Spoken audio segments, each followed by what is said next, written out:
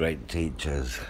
I was thinking about all the great supposed teachers and meditation teachers and all of the admirable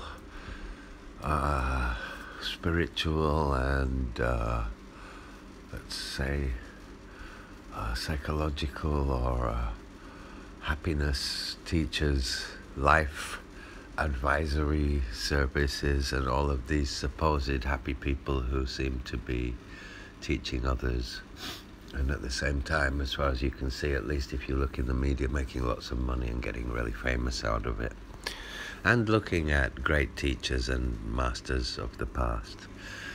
This is mainly going to focus on meditation and spiritual teachers, or psychological advisories, which is the same as a spiritual teacher, really, because it's all about peace and happiness and getting rid of stress and fear of death or whatever.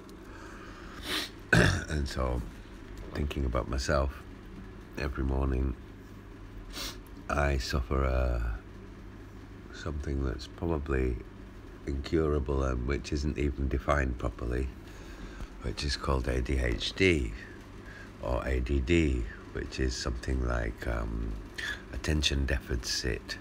It's usually in children, but it happens in adults. It gets carried through into the adult time.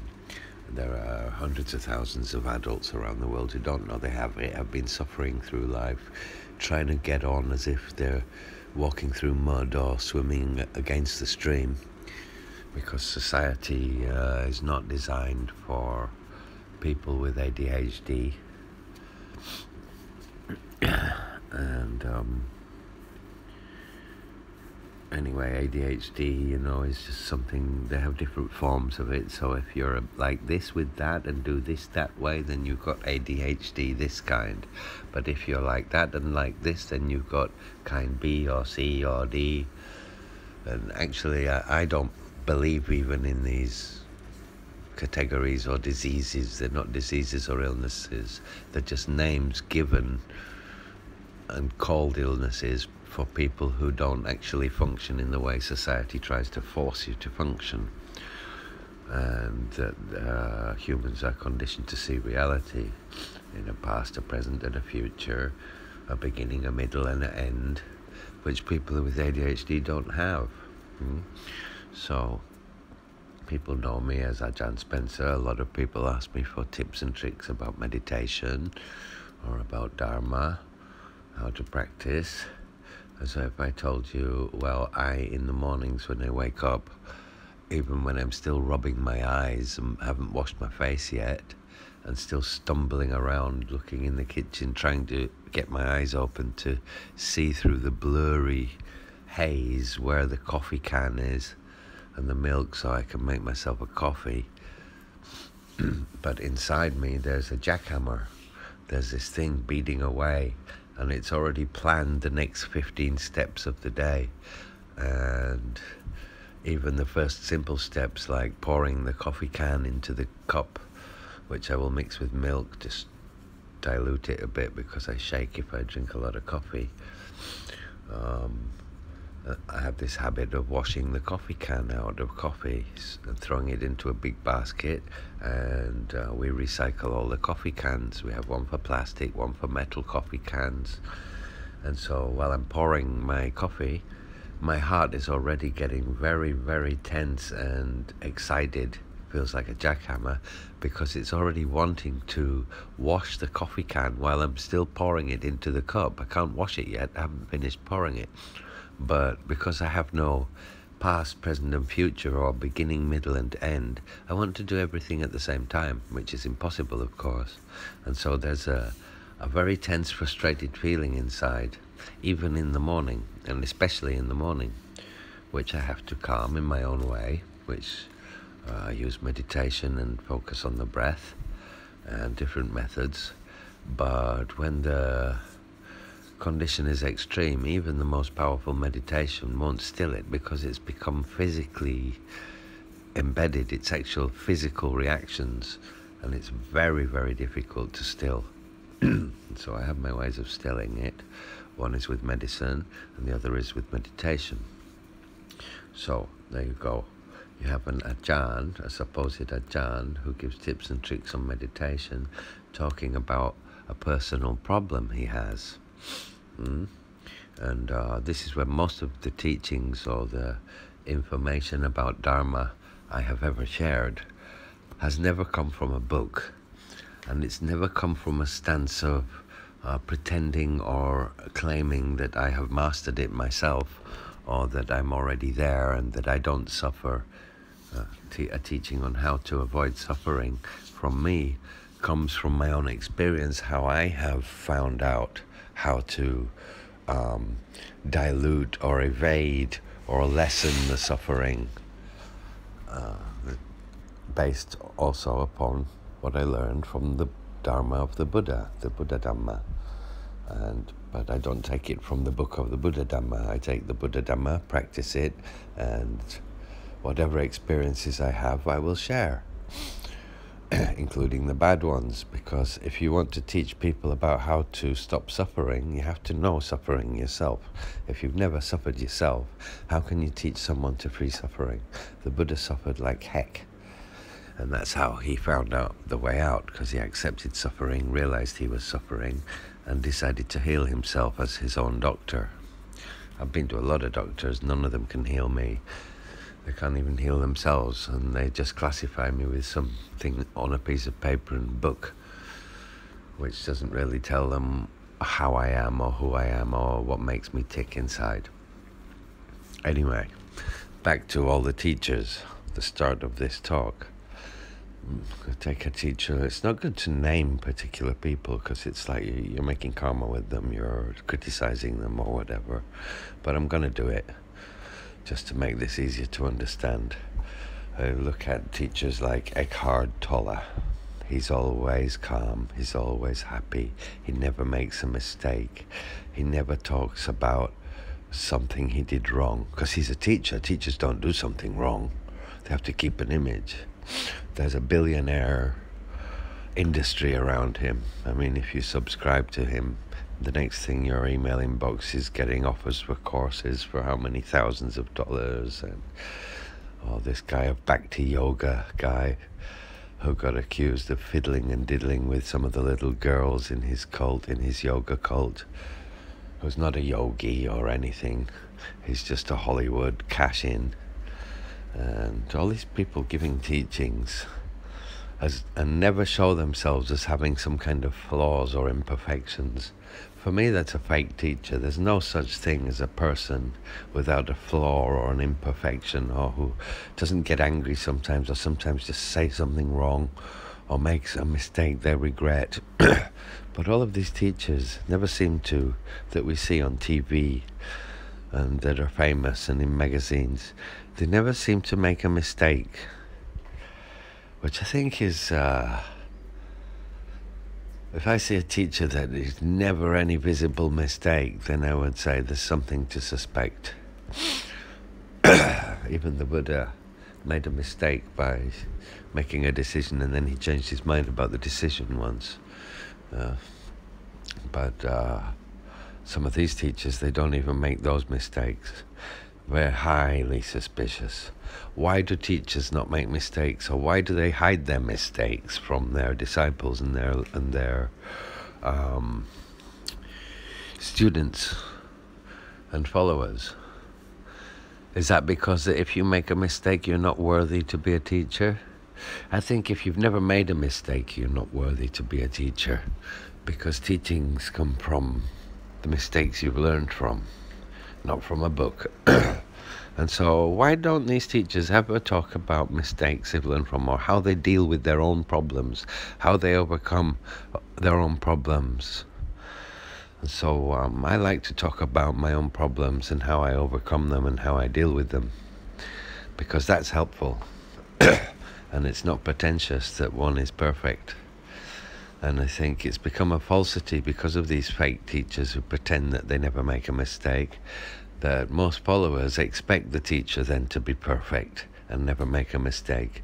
And instead of following the teachings, they follow the teacher. which is a really big mistake, because if you follow the teacher and you watch him 24 hours a day, you will see him make a mistake, and you'll lose faith in the teacher if that's what you expect, the teacher to be perfect according to his teachings. You better go look for the Buddha himself if you want to see that. If not, don't watch the teacher, look at the teachings and see if they work for you. But there's too many people looking at the teachers, and there's too many teachers who seem to be too perfect. Why are they so perfect? Because they're hiding their imperfections. Why are they hiding their imperfections? Because they don't know themselves yet, and because they're scared of losing their paying disciples.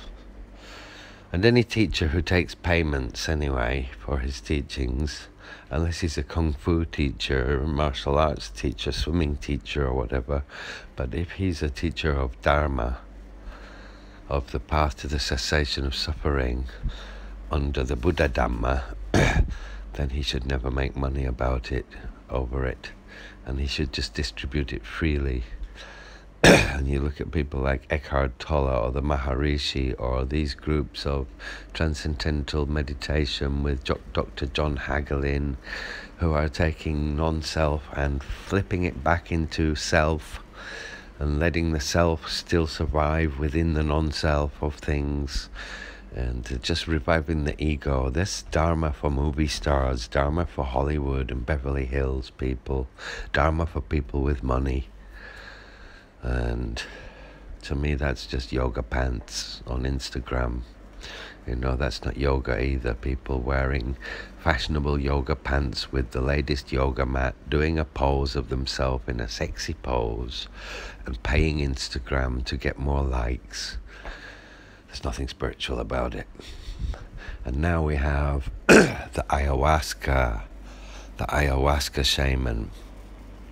All I can think about is how when the tattooing industry became open to getting machines and training, from like 5 tattoo shops per town, it turned into 150 tattoo shops per town, and all of these people, I'll become a tattoo artist, new industry, new jobs for everyone. Then people went to Thailand and the Bahamas and did a dive course, and then they do a dive master course, and then they think they'll stay in that country for a while as a dive master, working just for some board and lodging when they should be being paid thousands of dollars a month as a dive master. Instead, they're abused to get some free board and lodging and stay in Thailand longer and be a dive master. Then they get their dive master's thing and they go home and open up their own diving school. Or somebody comes to Thailand and does a martial arts course or a Krabi Kabong or a Muay Thai course and fight a few fights and then get a little diploma paper from whatever school they went to and go home and open up a boxing studio. Now, I've got some friends who've got some real Muay Thai boxing studios. I'm not talking about them. They're real seriously good fighters, and serious Muay Thai looks it of true teachers. I exclude these people. They know who I'm talking about. But even they themselves also laugh at this phenomenon, that there are millions of people, well, hundreds and thousands of people who are not Muay Thai warriors with experience and worthy of being teachers, and just come, get themselves the minimum, take the photo, get the certificate, go home and open up a Muay Thai school. It's called exploitation, of finding something to exploit. It's evolution, and it's the nature of all animals to find out how to exploit your environment for survival. It's actually not evil or sinful, but it is defilement according to the Buddha. It's a defilement which influences our behavior. But it's a defilement, we call it defilement spiritually. Scientifically, I would call it the instinct to survive and to recognize and see opportunity in one's environment. So it's not simple, it's just an effect that happens. It's how fashions happen, it's how the diving business happened, it's how the Muay Thai, the spread of Muay Thai studios happened. And it's definitely, I'm going to be more critical about this, how the spread of yoga and yoga mats happened from all of these poor fakeries, half of them faker yogis in India, seeing the tourists coming, offering their special ashrams, and people coming and doing it and saying that I have finished a course with the ashram with the Mahabhakti rip-off, and I'm now opening my little ashram at home. I'm going to do some Reiki healing, or I'm going to do some this, that and the other. And now we have this with the ayahuasca shamans. Now I can see all over the world now there are people, it's a fashion, going to do ayahuasca with a shaman teacher who's been with the Indians and come home, and his name's John Smith, but he's changed it to Ayabuga Hangaluga or whatever, the shaman, and he opens his little shaman thing and he lets people take ayahuasca and he takes them on their journey and then brainwashes them with whatever he wants to influence them with, and they go home thinking they've found their spiritual animal. And there's nothing spiritual about it. It's a business that's grown up out of a very spiritual, cultural, thousands years old practice, which the West is now making an industry out of it, just like yoga pants, yoga mats, and all the rest of that shit, henna painting hands, and God knows what. Yeah, and I would seriously advise, do not go and confuse yourself on an ayahuasca shaman course. You're talking to a person who was initiated into Wiccan and Hermetic magic in about the early 1980s. Yeah. And I also read, by the time I was 16 or 17, I'd read all of the books of Carlos Castaneda and taken magic mushrooms in brute force. We're talking about 3/4 of a kilo of dried magic psilocybin mushrooms, which I took handfuls of every day and stuffed them in my mouth and boiled them in Milo and coffee and tea. And for 3 weeks spent myself completely tripping my head out on those mushrooms and peyote and cactus and all of that kind of things. I've done it hundreds and hundreds of times, and I did it as an occult practitioner, sat within an occult temple, within the temple room with all the ritual objects, and performed the rituals on the mushrooms and had the experiences. And the first thing I'd say is, don't let this thing become a fashion, because if everybody goes and does that, half of the people are going to go insane, because only a well-trained, strong mind with the protections trained into them can do that kind of thing. And it's very dangerous, and it's why I don't do it anymore. And it does not lead you to enlightenment, but it does give you insight into how illusory this world we usually perceive is. And it is life-changing. But there's a business being made out of it, and the way to do it is not to go to some shaman ayahuasca course. If people want to know about ayahuasca or about tripping, psychedelic, psychotropic substances and the spiritual experiences you can have, I'll talk about it another day, because I've had thousands of them. I spent from the age of 17 to about the age of 25 tripping my head off. Yeah, and I had a lot of people to guide me along the way. I know what Timothy Leary's teaching on how to go up and come down is, which is also wrong, but I did that. The psychedelic experience. And these ayahuasca masters are confusing a lot of people in the world. There are no ayahuasca masters except for a few shaman somewhere in Central and South America and in a few other places of the world. And it's not something you can market, and it's being marketed. And so many of my friends are saying, I've just been, or I'm going to this ayahuasca thing to find myself. You look at Jim Carrey, a lot of the things he's true. He's saying there is nobody there. There is just happening. There is no me. He's talking like the Buddha, saying there is no self. The thing is, he will say the table doesn't exist. He'll say there is just this and that. But the Buddha himself said that he who only accepts the objective reality of the emptiness of everything, but who does not accept the assumed fake reality which we need for communication and interaction in the world, such as, "Can you pass me the gravy, please?" Jim Carrey would say, "There is no such thing as gravy. There is just everything happening all at once, and there's nobody here to experience it." He's seen non-self, but he's now denied the other truth of assumed reality. And the Buddha said anybody who is like that, he may have seen the not-self and the emptiness behind the universe, but he's gone crazy because he has ceased to accept the other side of the universe, which is the assumed side, where we watch TV and play imaginary roles all day in our imaginary world with imaginary things like money and the value of gold and the value of oil and stuff like that. It's all imaginary. Any banker will tell you that the value of gold and money is completely imaginary. It's just something that every government has decided to agree on, and it works because we agree on it.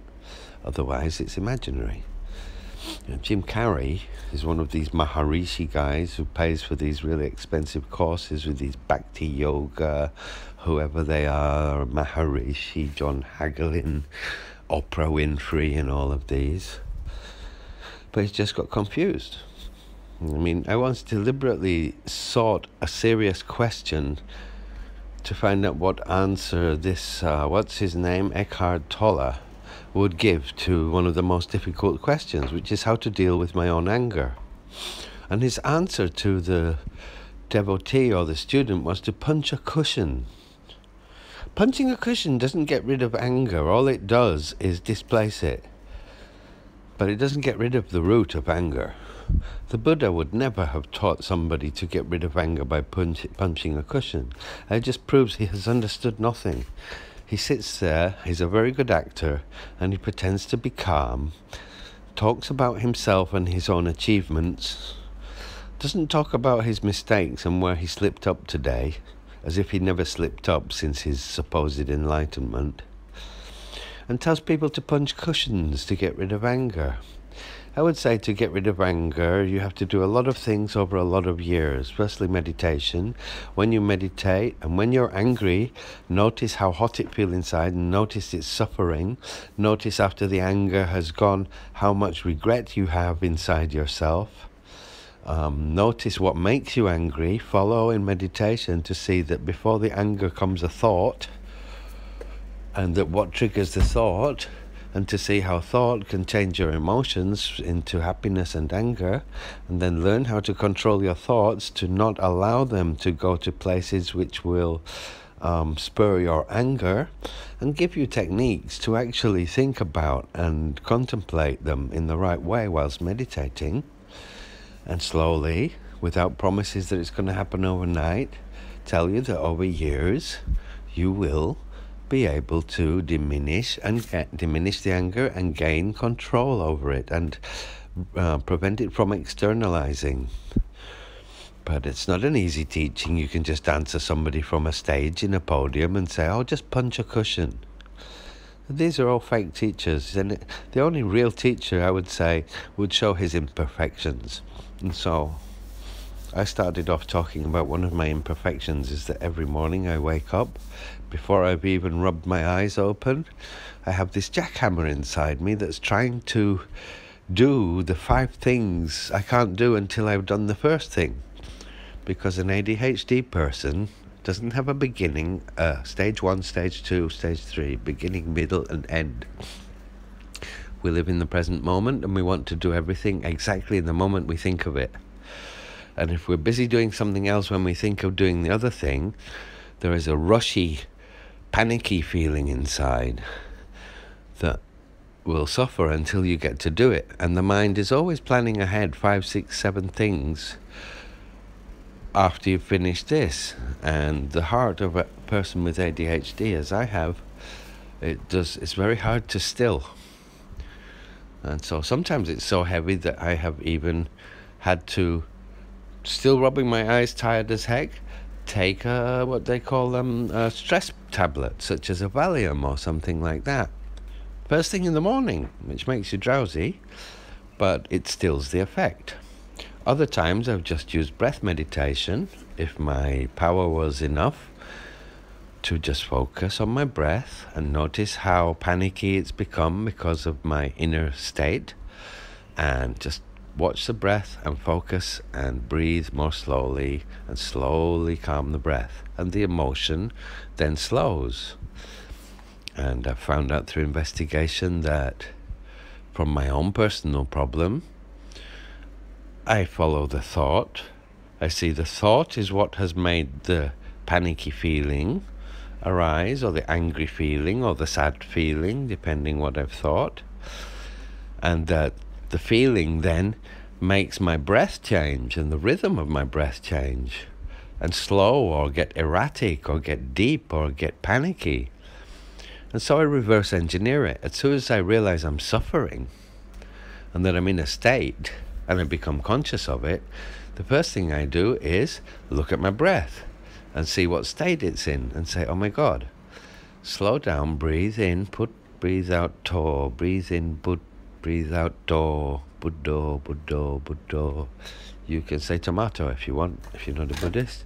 You can say Allah if you want, Allah, Allah, or Buddha, or Jesus, or Yesu, or just even melon or chocolate. Doesn't matter. You can be an atheist and find a mantra to help it. I don't use a mantra, I just use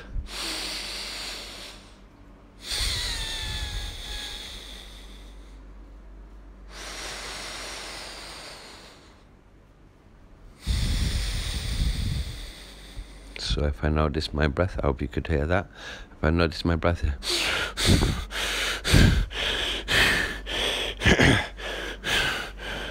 obviously I'm agitated.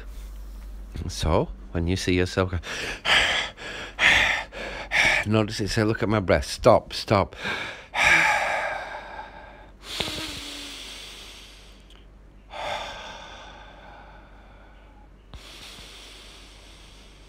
Slow it down. Focus on the breath. And notice as you're focusing on the breath and slowing it down, making it nice and deep and relaxed, how your emotion also relaxes, and how as your breath is now controlled, your emotions become stilled too. With the stilling of the breath comes the stilling of emotion. With the stilling of emotion, the thoughts become clear, and the stilling of the disturbing thoughts also reduces. And you can see how the disturbing thought caused the disturbing emotion, which then caused the disturbance of breath. And so if you find yourself angry, to change it, you have to realize you're angry and suffering. You have to recognize suffering in that first. That the person you're angry at is not suffering. You are. And realize how intense, contemplate how intense your own inner suffering is, so that you want to get rid of it. And then when you've reached that point, then you do what I just said. When you're angry, if you really want to get rid of anger and you realize how much you suffer, one day when you're being angry, you'll realize in the middle of it. And that's when to look at your breath and look at the state of it. And then just control it. Just go, okay, breathe in. You know, like my mum used to say, and your mum probably too, take 3 deep breaths, or count to 10. Take 3 deep breaths and count to 10. This saying is a very old saying. And they say it in most countries and cultures of the world. There's a reason for it. And it's like Vipassana. So you do that. When you find yourself angry and suffering, take more than 3 deep breaths. Just keep taking regular breaths, natural breaths, and bring your breath back to natural state. And as you're doing it, notice how your emotion reflects your breathing, because it was your erratic breathing that was reflecting your erratic emotion. And your erratic emotion was reflecting your erratic thought. And so it comes from thought. The Buddha said all things spring from mind. All things, all phenomena spring from mind. And so mind generates emotional reaction, and emotional reaction affects the breath. And so by controlling the breath, you can then tame your emotional reaction. And by controlling your thoughts also, you can tame them from the root, because the root is the thought. The emotion is the reaction, and the breath is the proliferated reaction. You can slow down the emotional reaction through reverse engineering by breath control, which will then calm the emotion to allow your mind to be able to use your mind control. But the best way is to never let the mind wander into dark places or wander into stressful places. If you let the mind think about things which will affect your emotional reactions in ways which are unpleasant, which are afflictive emotions, which will cause afflictive emotions, then you are creating dukkha and its causes by thinking of them. But you can reverse engineer them first by calming the breath until you have mastered your mind. When you have mastered your mind, you will never let the mind go to those places anymore. And that's what I've learned from my mistakes and my imperfection. And I'd just like to consider how many people who, I'm not really considered a teacher, well, by some people perhaps, but I don't consider myself a teacher. But I look at all these supposed great teachers and I don't hear them speak of their own mistakes or try to teach how they deal with their own mistakes. They just teach others how to deal with the mistakes they say they have. But they never mention the fact that they themselves have their own mistakes to deal with. And that's the only way you learn to deal with mistakes and teach others how to deal with them, is to confront your own mistakes and conquer them. And so if I'm a teacher or I'm an Ajahn, I'd say I'm an imperfect Ajahn with a lot of mistakes which I work on. And that's what I share with you. But to the other Ajahns who never make mistakes, apparently, I really would not know what to say. Except that I don't believe them, because nobody's that perfect. So I think some of them have good teachings, but they should stop hiding their own imperfections and show that they are human and imperfect. That was the Buddha's lesson. He was a human. He perfected himself and became a Buddha. And the lesson was that because he was an imperfect human, that shows we can all do it. And that's part of the message. But these guys are pretending to be perfect. So it's as if, oh, they can do it, but you can't do it. So just pay them for some teachings. Well, there you are. Great teachers. Lots of them in this world with great names, whose names will be heard of very far in the future. My name is hardly known and will be forgotten. And I don't consider myself a teacher. But if those guys are teachers, then I'm a professor, which I'm not. But anyway, I share my mistakes and what I learned from them and how I learned to deal with them. The teachers I see on TV, they don't share their mistakes. They just tell people how to deal with their own mistakes by punching cushions to get rid of anger. Well, that was my morning thought during my attack of ADHD, because I haven't washed my face yet. I have had my coffee, but this drive led me to make this podcast because it was one of the 1,000 things in my head at the time whilst I'm sat trying to wake up. Great teachers, so many great teachers in the world. And that's the end of this critical and strange podcast. Ajahn Spencer, once again, signing off.